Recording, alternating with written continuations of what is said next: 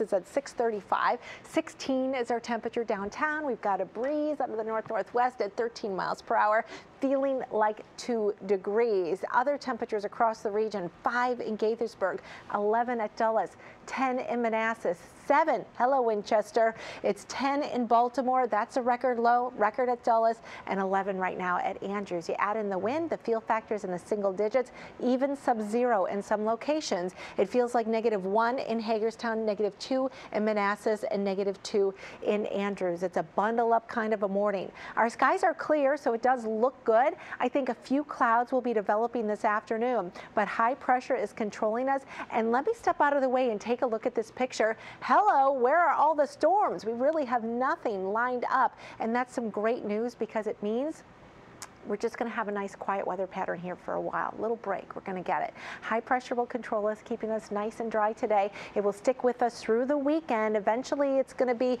shifting off to the east, and while we're cool now, we will watch for warmer temperatures. Here's your 7-day forecast. I hope you like it after today.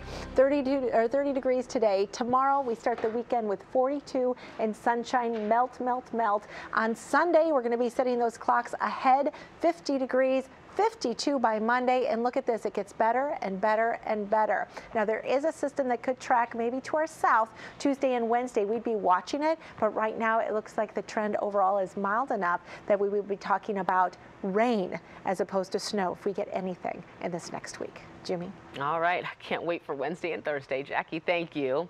Well, banks pass a major